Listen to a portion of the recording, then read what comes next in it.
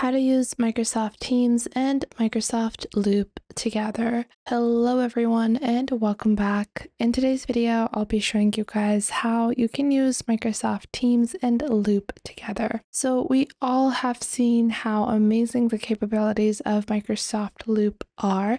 And if you can enhance them by using them within Teams, what more could you ask for? So if you want to use Microsoft Loop within Teams, there's a slight workaround. I'm not going to say that this is probably the best integration ever. However, it is a pretty decent way to integrate Loop into Microsoft Teams, but it could be optimized and made a bit better. So starting off, firstly, you're going to open up your Microsoft Teams channel where you want to add Microsoft Loop. So just add or open up your channel or create a new one. Once you do that, you're going to build a new, team channel. I'm just going to be adding Loop to my general channel on my team. Now, once I do that, I'm going to click on the plus icon in my tabs. So we're going to click on this, and from here, you're going to select Loop. Once you click on Loop, a dialog box is going to open up on top, and you will see you have the ability to post to the channel about this tab. This allows you to notify everyone that you have created a Microsoft Loop workspace for you guys to work together in this particular team. So we're going to click on Save, and it's going to set up our Loop workspace. Now you're going to create your Loop workspace. So you're going to rename this from General to whatever you want. I'm going to be calling this Durden, and I'm going to be using a cute emoticon for this. I like this one. Then you can click on Add Content. I'm just going to click on Create. And once you click on Create, this will create a shared workspace with everyone within this particular Microsoft team. So everyone in my Durden team will be able to use and access this Microsoft Loop space. So we're going to wait for this to be created, and once it has been created, this is what it's going to look like. So on top, you will see you have a sorted hierarchy of pages. Starting off, you can take your first page, and you can honestly just change this into usually a basic page for the project. So this can include the project name. Let's say this is going to be Durden SOPs or overview or brief, whatever you might want to call it. Then you can get started with typing. Now you can click on Add Page and then click on Page over here, and this will create a secondary page. Whenever people open up this loop, they can expand the tab completely to view the entire loop space, and they will be able to access the tabs like this. So if they want to scroll between pages, they can just click on the top like so.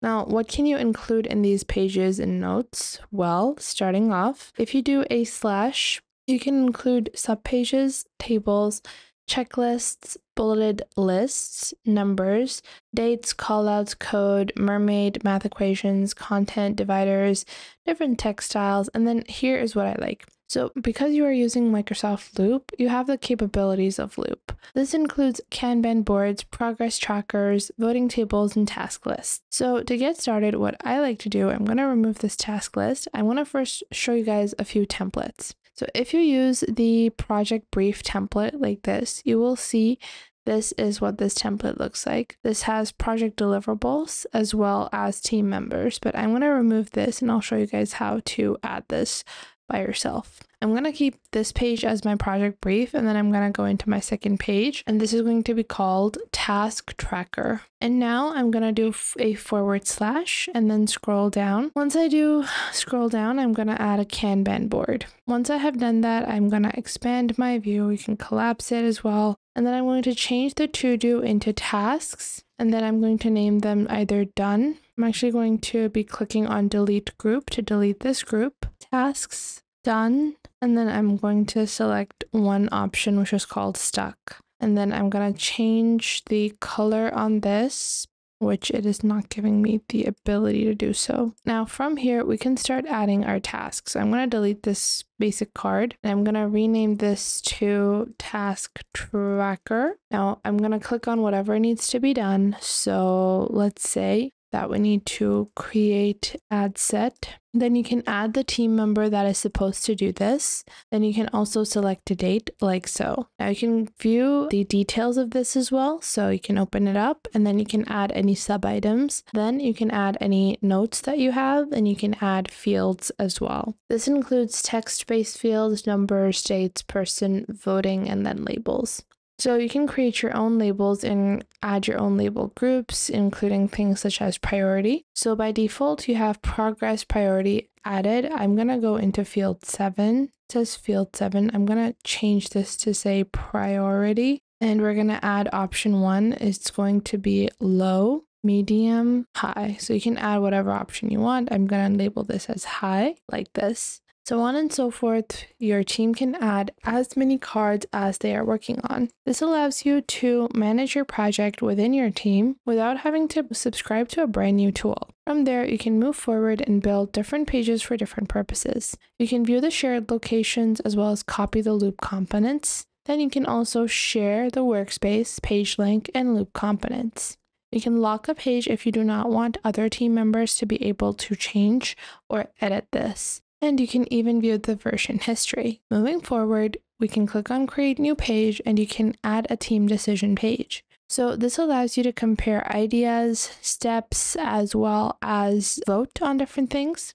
So from here, if I add a idea section, I can add a voting section, final decision. So over here, I'm going to add voting, vote for the best idea. Then I'm going to do a / and we're going to scroll and we're going to open up a voting table like this, and we can add the votes only instead of adding the pros and cons list. You guys can see votes have been added in the compare ideas section as well. You don't have to necessarily build it separately, but if you wanted to go step by step, you can add that as well, like so. And just like that, people can vote for each idea that they agree on. And this makes it really helpful for you to be able to manage teams, especially if you have a hybrid work environment or your team is internationally located.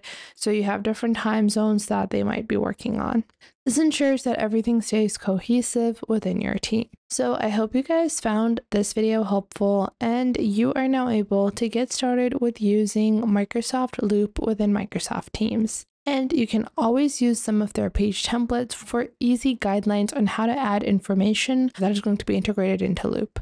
If you enjoyed this video, I would recommend that you please leave a like, and if you have any questions regarding this video, regarding any other video, or regarding any social platform, then you can definitely ask me in the comments down below, and I will try to answer as soon as possible, because that is the point of our YouTube channel. I want to show you guys on how to glide through these platforms and how to easily navigate and fulfill the purposes that you want to do with these social platforms. So make sure to tell me if you find anything missing. So that was it for today. Make sure to leave a like and subscribe to the YouTube channel, and I will catch you guys in the next video.